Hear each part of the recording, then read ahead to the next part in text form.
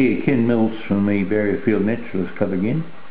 This picture shows the area around Broken Hill that had been denuded of trees for mining purposes, and the subsequent removal of the large trees meant that the small trees are really struggling to get a hold at all, and as you can see, most of them had died with the dry weather. We're in an arid climate here. We get a very low rainfall. There's another picture showing the edge of the town, how close this sandy desert area encroached onto the township.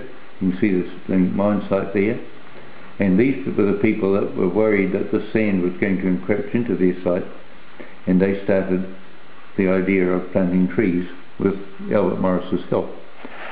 And you can see from this picture how once you fence off the animals, browsing animals, from getting in, a lot of the area will regenerate itself.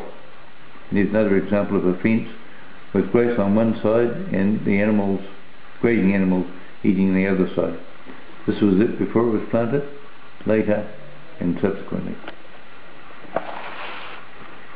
Again, another area, you can see the very denuded land here where the animals, grazing animals, can still go, and no trees have been planted.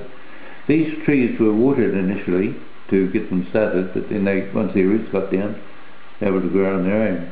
The trees are getting bigger and bigger, and now they haven't covered the whole area. These trees were planted just outside the fence to stop the sand encroaching into the edge of the plantation. And this again is the area now. It's green, and you can see the plants being grown in the nursery for putting out here. And again, this is the mine site that we saw before. Yep. Okay, thank you very much. Yeah.